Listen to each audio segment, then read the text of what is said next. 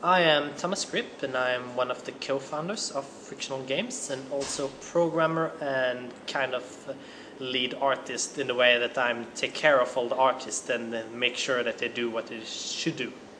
And I'm Jens Nilsson and I am the co-founder as well, and I do mainly audio and level scripting tasks. Penumbra Black Plague is the sequel of Penumbra Overture, which is a horror adventure game played from a first-person view. And it's the main ingredient in Penumbra is first off the physical interaction system.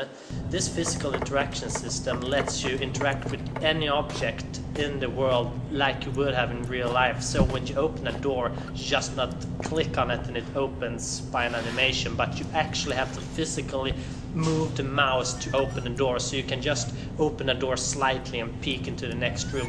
And that's really a big feature to let the player immerse himself more in the world. The second large feature of Penumbra is the horror element. We really want to make a horror game that's psychologically scary, not just monsters popping up from nowhere, just boo scares, but rather we want to have this nasty feeling, a feeling of dread for the player. And that's really something that we have tried to focus on, using sound and music in the right way.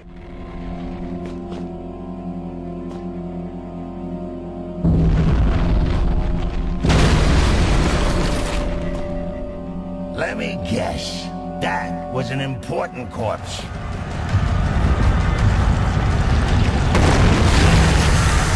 And the last thing that I think is really specific to Penumbra is that this is a real-time 3D first-person game that doesn't have much violence in it.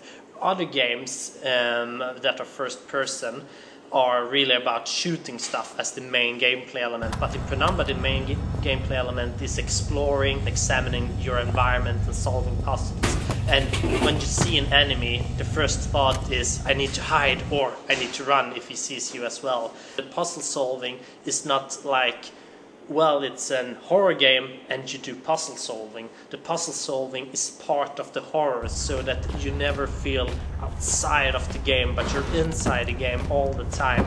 When you're doing stuff, you're interacting with your environment, and at the same time you're doing a puzzle, perhaps you're listening for spooky sounds to make sure there's not an enemy nearby.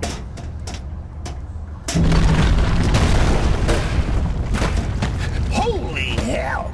I mean, good, yeah. More monkeys for the incinerator.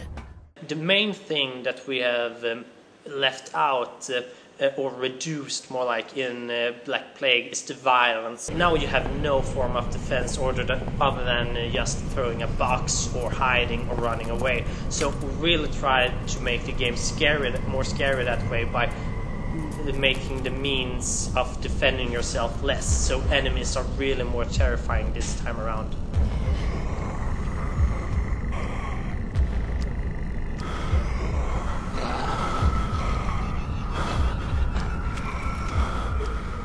If you liked Penumbra Overture, or if you have the slighted interest in horror games, then I really think that you should pick up Black Plague when it comes out, because we have really put a lot of energy into making a really frightening and flowing gameplay experience. So from start to finish, you will be immersed in the game, and you will have lots of stuff to do, and there will be lots of stuff happening, and there will be no downtime at all, I think. It's going to be a really cool experience, so we're really excited to hear what you think about it and get you to play it.